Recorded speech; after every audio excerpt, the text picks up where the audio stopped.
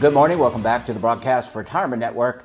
This is BRN AM for Wednesday, November 22nd, 2023. And our top story today, where and how you sit matters when getting your blood pressure taken. And joining me now to discuss this and a lot more is Dr. Bruce Alpert. Dr. Alpert, it's great to see you. Thanks so much for joining us on the program this morning. It's my honor. Thank you. It's certainly our honor. Today we're going to be talking about blood pressure testing, and there was a recent study, I think, by Dr. Wexler and his team about how you sit for a blood pressure test determines what the result could be. Could you give us a little bit more detail? Well, for decades, the American Heart Association has recommended a certain positioning for the most accurate measurement of blood pressure, and that includes several factors like not talking, sitting for a bunch of minutes. But the things that were the most important for our study was that three position factors: feet flat on the floor, sitting in a chair with the back supported, and the arm with the blood pressure cuff supported at the level of the heart. Unfortunately, in many healthcare offices and sites, the patient is asked to sit on the exam table in order to have the blood pressure done. And on the exam table, your feet are not flat on the floor, your back is not supported, and your arm is dangling at your side, not supported at the level of the heart. It's been known for decades that each of those factors has a small contribution to artifactually high blood pressure readings. So what we wanted to do was to see the cumulative effect, because if it raised blood pressure sufficiently, then people would be misclassified as having high blood pressure when they did not. Yeah, and this is really good information. And also, Dr. Alpert, some people take their blood pressure at home. Maybe they've already been pre-diagnosed with hypertension. They have some other ailment. Right, sir? So they buy one of those over-the-counter, I don't know, we'll get to accuracy in a few minutes, of those devices, but you really need to think about how you're doing the test, whether you're going to the doctor or whether you're using your own device. Yes, I think one of the purposes of the article was to inform the patients themselves, in addition to the healthcare workers, so that when you go to your doctor or when you're doing it at home, don't let them put you on the exam table. And when you're at home, do those instructions, sitting in a chair, your arm, supported, elevated, and wait several minutes before you do the blood pressure reading. And Dr. Alpert, I drink coffee from time to time. In terms of the prep, is it better to get, people might go to the doctor at all times of the day. Is there a better time of day to do the blood pressure test? And should you not drink caffeinated drinks like a black cup of coffee? Does that have a major impact? No, it's not part of the study, but does it have a major impact to the readings of the blood pressure monitor? Well, we all have circadian patterns of our blood pressure. There is a morning rise, and so it really is impossible to get complete control over when you'd like to have your blood pressure done, because your doctor's office determines when you're going to be there. But if you're doing it at home, it's best to do when you wake up, before you've had coffee, because caffeine as a stimulant will increase your blood pressure, and the amount is going to vary patient to patient. Some people, of course, are a little more, susceptible to increases in blood pressure, and other people not so much. It's like any other medicine. everybody's metabolism and genetics are different. Yeah. Well, Dr. Alpert, I want to take a very quick break. When we come back, we'll talk more about taking an accurate reading of your blood pressure. You're going to want to stay tuned right here on BRN AM.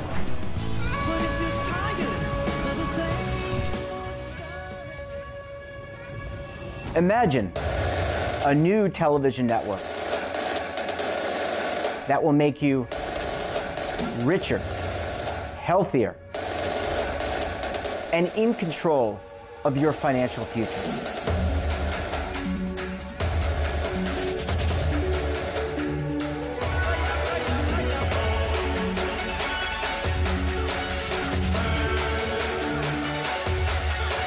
This network is for the policewoman in Nashville, Tennessee, the baker in Dubuque, Iowa, the teacher in Lexington, Kentucky. We want to make the idea of savings and retirement culturally relevant. But what do you see as a defining issue of the midterms, especially for the smaller businesses? I mean, they are the lifeblood of the American economy.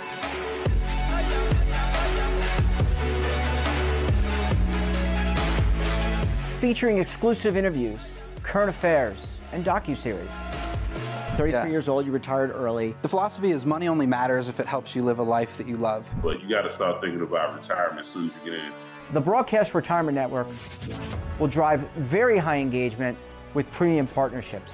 So this isn't retirement and savings for your parents or grandparents. This is for all Americans. And we're going to change the way you think about money.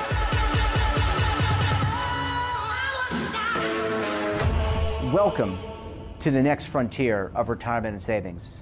This is BRN, the Broadcast Retirement Network. Welcome back. We're joined this morning by Dr. Bruce Alpert. Dr. Alpert, thanks so much for staying with us. Really appreciate you hanging around for segment number 2 this morning. My pleasure. We have a lot more to tell the people. And I was just feeling my pulse, and it's gone down significantly. I think my blood pressure, I was a little nervous, actually. Dr. Alpert, let's talk a little bit about the study. First, how was it performed, and what was the actual variance? So if you sat on an exam table versus sitting feet flat on the floor in the position that this study recommends, what's the variance? Well, let me get to your first question first. The study was set up in 150 people. There are 3 groups. The first group had their pressure taken sitting in the chair in the proper position, 3 readings after a rest period, not talking. And then they walked across the same exam room, sat up on the exam table, a couple minutes resting, and then 3 more readings. The second group started on the table and then went to the chair. And then the third group, as a control, sat in the chair, had their readings, actually walked to and from the table, sat down again, and had their readings done in the chair. So that we had, and everything was done with a single automated device, so we didn't have human error. We were able to compare A to B and then B to A to make sure there wasn't an effect of, what you did first. The difference from chair to table was on the table, the systolic blood pressure, the upper number, was 7 higher, and the lower number, diastolic, was 4.5 millimeters higher. Now, the American Heart Association divisions are going in intervals of 10. So up to 120 is, quote, normal. Up to 130 is elevated. 130 to 140 is hypertension, the first stage, and over 140 is hypertension, the second stage. So if your blood pressure really is 125, for instance, and they sit you up on the table, then it puts you into the hypertension category. So it's a matter of, wait a minute, if you're the doctor, you say, oh, you have hypertension, we've got to start you on medicines. Well, these may be medicines you don't need, and medicines that can give you side effects and really affect, your lifestyle. And Dr. Alpert, I'm not a betting man, but does it matter, but I love baseball. And should you do best out of three? So when you get the test and you're sitting there, sometimes what I do when I have a home monitor, I just do it 3 times and I take the best of, or I average them together. Is that a reasonable approach, or do things not really change from time to time if there's not a big gap between every time you do the first reading, in an overwhelming proportion of people, it's always the highest value. And now, pretty much as a standard of care, you do 3 readings, you discard the first, and you average the second and third. And you try to separate the readings by about 1 minute. It's kind of hard if you're just sitting there to, count to 60. But, if you wait 45 seconds, that's probably enough as well. And Dr. Alpert, there are a lot of home care devices that I think mirror or mimic the physician, the practical experience. But in general, and I'm not asking you to review, this is not Consumer Reports, we're not asking you to review the actual devices, but how accurate are those devices relative to what you might experience in the office, in the doctor's office? Yeah, a lot of the monitors that are on the shelf have gone through rigorous validation testing, exactly the same as the fancy ones in the doctor's office. Unfortunately, there are some on the market that have snuck by for one reason or another. And my advice to people would be, when you go to the store, look on the shelf. Don't buy the $29.95. Buy something that's a bit more expensive and traditionally from a well-known brand. Ultimately, it would be the best if you would buy a device, you'd take it to your doctor's office, you'd sit with the nurse or somebody, and you take your blood pressure with your device, and then compare that to whatever the doctor is using as the gold standard to decide, are you sick or you're not sick? Unfortunately, a lot of doctors' offices can't take the time to do that, but if it were me, I'd sure take the time to do that. Yeah. And lastly, Dr. Alpert, the wearable devices have become exceptionally popular. Apple, Garmin, Fitbit, I mean, you name the brand. They have been incorporating healthcare type of devices where they can actually check your blood pressure. Are those generally accurate? I mean, I know like in a firm like Apple, they do work with health professionals. So how is the accuracy of those devices relative to some of these other home care, the traditional cuff method? Yeah, they're very spotty. There are scientific articles showing that various brands that claim to measure blood pressure, in fact, are not classified as medical devices, but there's a category called recreational devices, and they don't have to pass the rigorous standard from the FDA. So that it's just a question of, blood pressure is the most important vital sign. It determines basically how long you're going to live, how well you're going to live.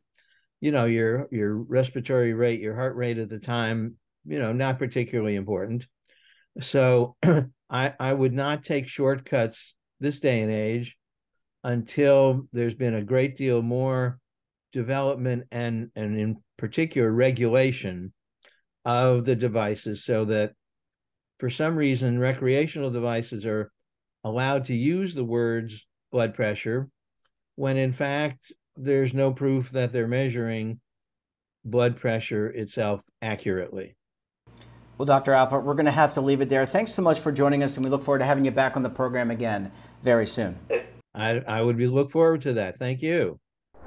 And that wraps up this episode of BRNAM. Have a topic of interest, someone you think we should talk to? Drop us a line. And don't forget, for all the latest curated news and lifestyle, wellness, finance, tech, so much more all in one place, check out today's edition of our daily newsletter, The Morning Pulse. Want to search our archives, check out our latest content? Then visit our website. Well, tomorrow is the American Thanksgiving holiday. We won't have a show, but we'll be back again on a Friday with a rerun of our previous top show. Until then, I'm Jeff Snyder. Stay safe. Keep on saving. Don't forget, roll with the changes.